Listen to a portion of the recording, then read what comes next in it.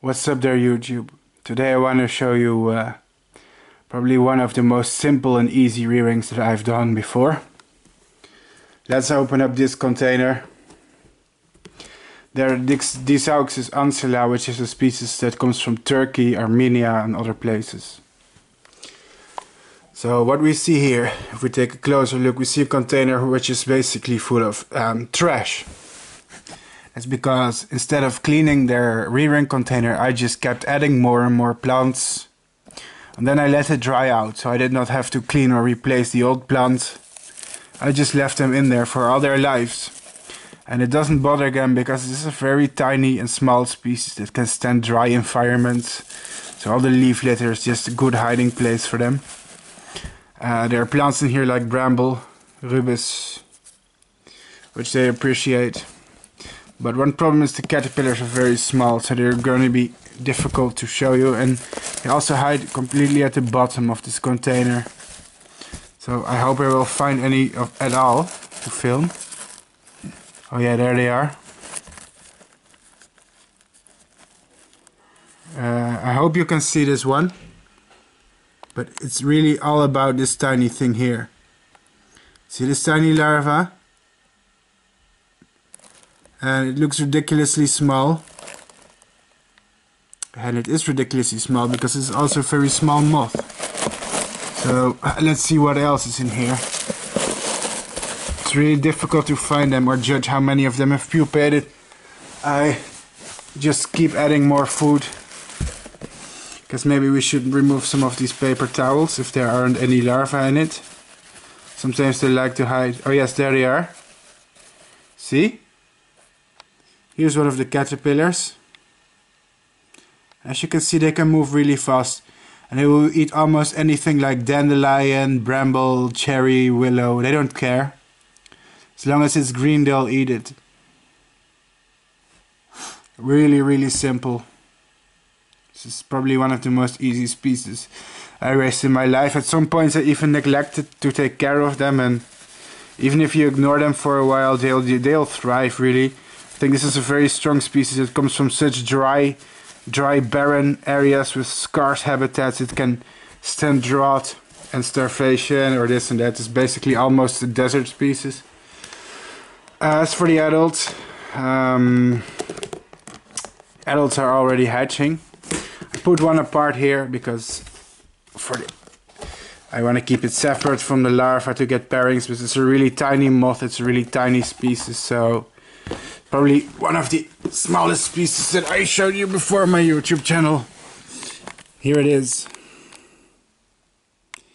It's a tiny brown moth. It belongs to the family of tiger moths, by the way, the Arctiinae. And let's take a look. It's probably going to attempt to fly away now. Yep. There we go. As you can see, it's also very awake right now because we disturbed it. Probably didn't like the way I opened its container. Probably shook it around a little bit. Now here's the problem with small moths. It's really difficult to get on camera. Oh well, there we go. At least for now.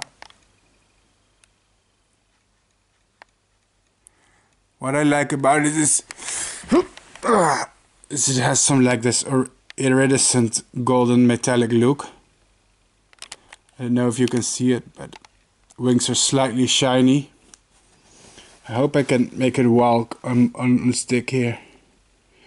Come on, little one. Let's convince it. Yes. Yes. No, don't. Yes, go up. Good. I hope my camera will focus on this thingy. It will. Now you can get a good look. Oh. Right. Where is this? Oh, there it is. Oh man. What a job. Here you can get a good look at this shiny golden metallic, well, whatever it has. Probably one of the most easy and also unremarkable species I've bred before.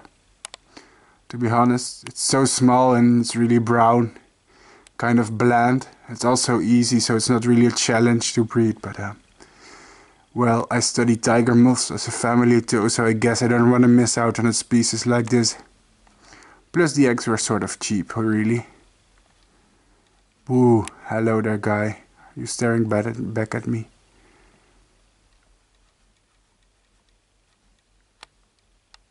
It doesn't look very amused by all my attempts to film it. So yeah, there you have Dysauxes. What's interesting, this genus is interesting because there are a lot of new species hidden in there still. I mean, if you go probably to the Middle East or Asia, there's a few Dysauxes populations that really don't fit into all the species that we already know. So they're probably new species, but nobody is describing that yet, because that's difficult and takes a lot of time and reading, and not many people are into tiny moths like these. But I can tell you for sure that more Dysauxes species will be described in the future.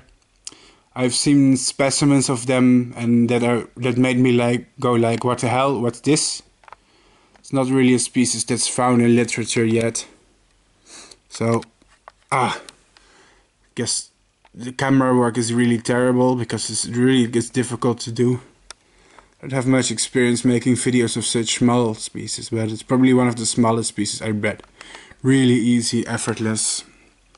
Kind of boring, to be honest. I gotta be real honest here. I mean, try to be enthusiastic about all the insects that I show, but it's kind of an unremarkable thing too.